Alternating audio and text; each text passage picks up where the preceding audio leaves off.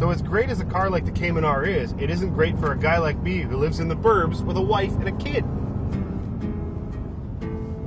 I need room for the baby and all the gear that comes with babies these days. So if you're living domestic bliss but you want to still have a car that's great, high performance, Cadillac CTS-V Sport Wagon. So on the surface, the Cadillac is a really nice luxury car. It's got cooled seats, navigation, leather stitching across the dash. This is the kind of thing where you'll roll into a Walmart and be like, oh, it's just a Cadillac. But the great thing is that the guys at GM Performance decided, we got an extra 6.2 liter V8 with a supercharger on it sitting around. What should we do with it? I know.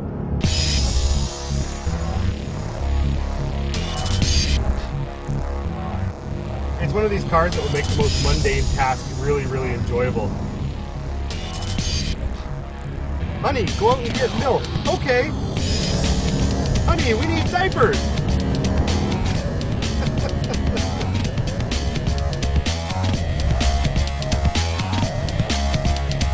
There's an old saying that there's no replacement for displacement, and this Caddy proves it.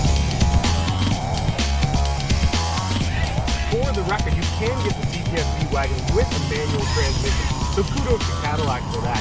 That said, this is one of the rare occasions where I actually prefer the automatic car. It's a gearbox that actually shifts really quickly, considering that it's a traditional automatic, and it just suits the car's freight train appeal. You just nail it, and it just accelerates, shifts, accelerates, and Brembo brakes too. Woo!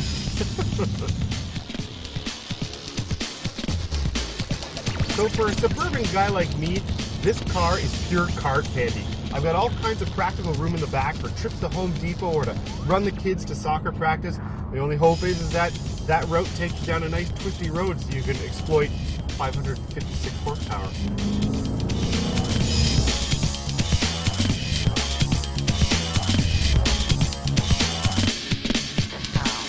Honey, we're so early for soccer practice. Why? I don't know, baby.